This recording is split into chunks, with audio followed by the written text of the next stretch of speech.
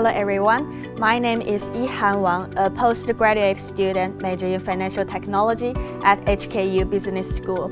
I graduated from the University of Sydney in 2022 with a bachelor degree in business analytics and economics.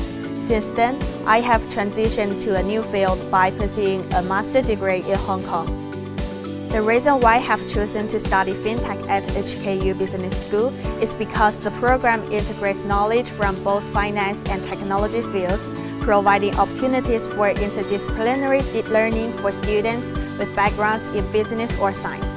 Even if you don't have a strong background in finance or programming, there's no need to worry about falling behind the course progress. In the initial stage of the program, the FinTech prerequisite courses will lay a solid foundation of essential knowledge in finance and programming, helping students from various academic backgrounds to fill in the knowledge gaps. Overall, the program covers a wide range of knowledge and course difficulty will gradually increase. In conclusion, through studying this program, I believe that we can utilize new technology and financial innovations to improve traditional financial services more effectively. Studying FinTech at HKU offers students many advantages. The university is located in Hong Kong, a global financial and technology hub, providing ample internships and job opportunities.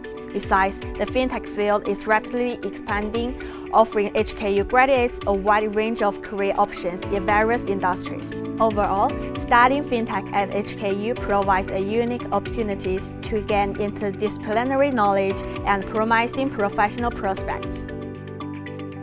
If you are considering applying for HKU's FinTech program, I would recommend you having a basic understanding knowledge in both finance and programming beforehand.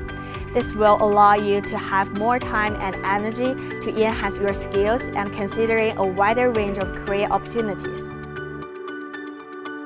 I have 5 key points to the upcoming offer holders of FinTech students. First, learn about finance and technology fusion. Second, experience interdisciplinary learning. Third, stay current on industry trends. Fourth, network with professionals. Fifth, utilize available resources to improve your learning and career prospects.